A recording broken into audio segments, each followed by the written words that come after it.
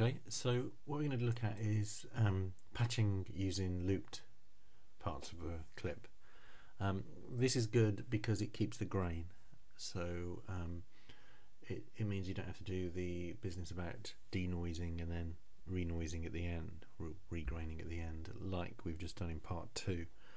The only problem with this is you have to, find enough clean shot plate that you can kind of repurpose and then loop that piece over and over again, and then comp it in. With this it's easy because there's not too much happening, but you can imagine if the camera's moving a lot or people are moving in front of stuff, you're never going to be able to find a piece that will allow you to loop.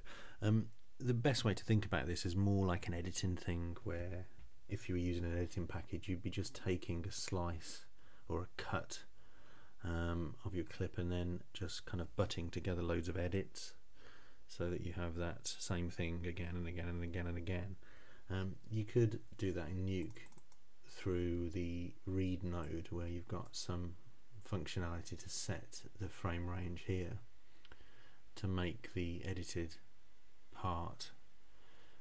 You could set the in point, literally that's that box here, look, and set the out point there, and then before it gets into that in point, the behavior is selected here, so you've got some choices, and that's after the out point. Although having said all of that, you're probably better to do it as a retiming operator. So the equivalent of doing it that way in the read is retime from the timing options there.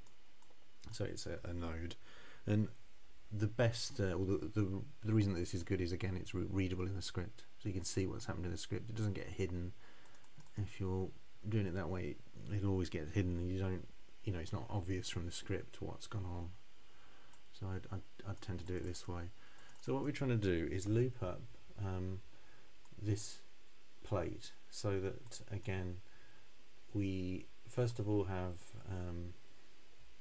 it would be good to loop the first sort of few frames, maybe the first 12, and that will kind of ensure that the van sort of does that look.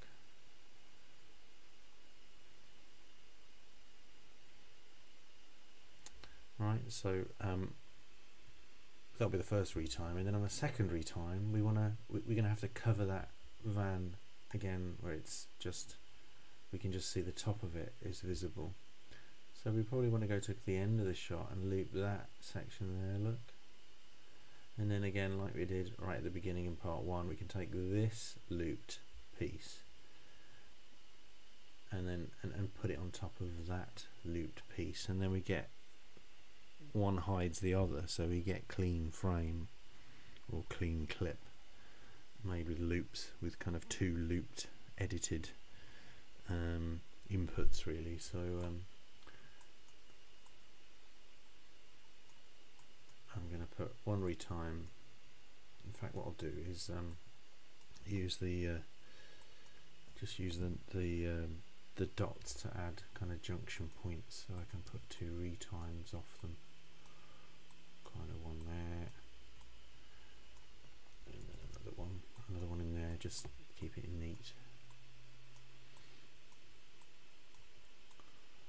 Okay, so on this first one,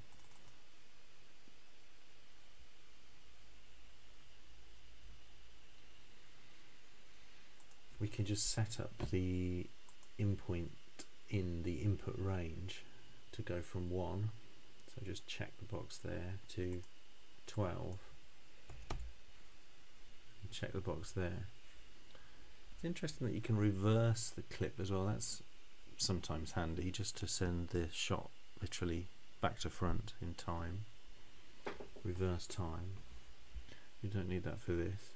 So that will do that. That just sets the in and the out point, and then the behavior after that initial once through is set down here, look. So it's on hold at the minute. So what will happen there is, once it gets past 12, if I'm looking at it, that is, once it gets past 12, then it just holds, look. So movement up to 12 and then static, because that's what it's told to do here. so we want it to go loop afterwards. So it goes to the first, gets the first 12, and then carries on looping that 12 all the way to the end. And you can see that that's what's happening there, look. That's all good, that's what we want. Makes good sense to rename the node so we know what it's doing in the script. Loop frame 1 to 12, and it comes up and that text displays on the node underneath there, so we know what's what. And then on the second one we just want to loop the end. So if I do the last 12-ish frames, that would be what? That would be 154. 153 rather, to 165. And then instead of telling it to loop afterwards, we want to tell it to loop before. So it does the same thing in that back section of frames. They're just going to go like run through, so literally looped all the way to the end again. So we'll rename that second retime so it makes sense what's happening inside it.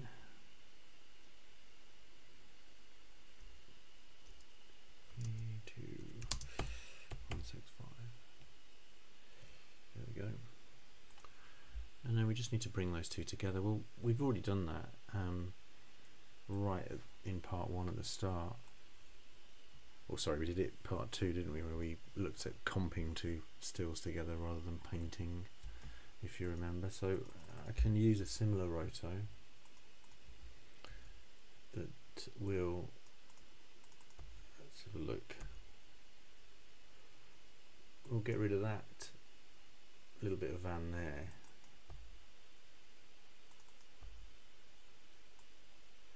So I want to take that end loop and cut it out according to this little roto. So you already know all this by now. And then usual thing, should be well used to this. It's front over back. Does that work? Yep, that works. Oh no, hang on. That's not quite right, is it?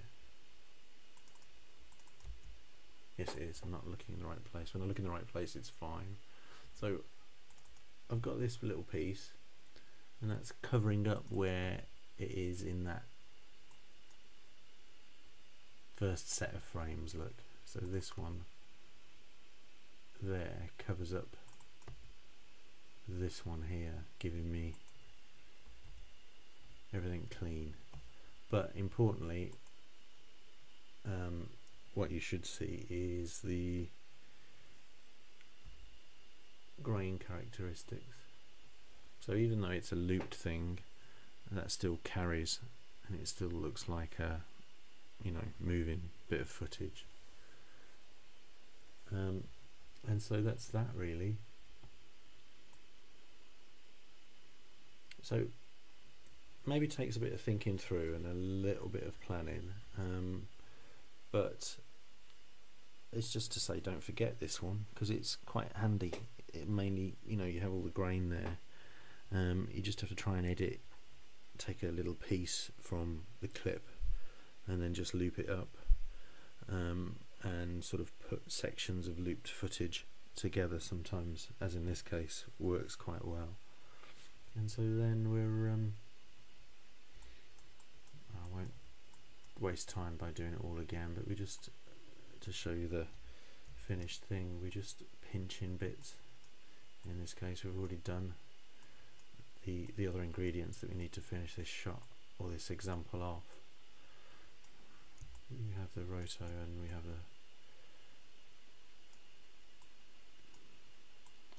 we should have the finished thing, so that will cut out just that section that I want, look, with all the grain. So then I'm easy peasy just layering it front over back. Grand, so all the grains there.